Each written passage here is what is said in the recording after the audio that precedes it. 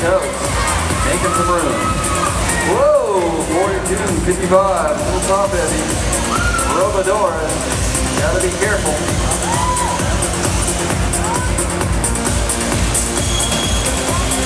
Done, 3881.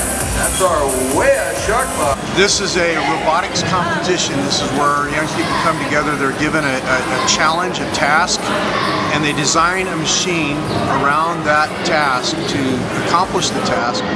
They also develop the business model, collect their own funds, design and build the machine, and they come to these competitions to test those machines in a competitive way.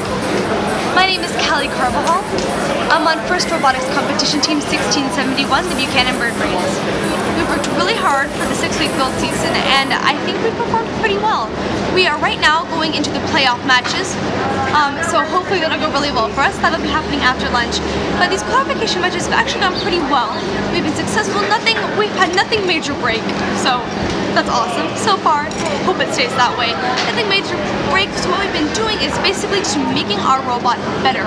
Little improvement tweaks here and there that can bring our robot up to that next level, and that's what we've been trying to do this weekend.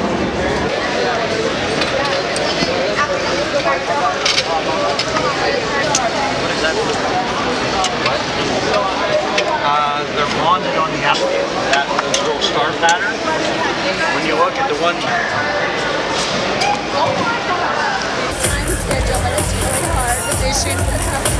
Hustling out two of the yellow toads. Looks like they're going to try and get it set up.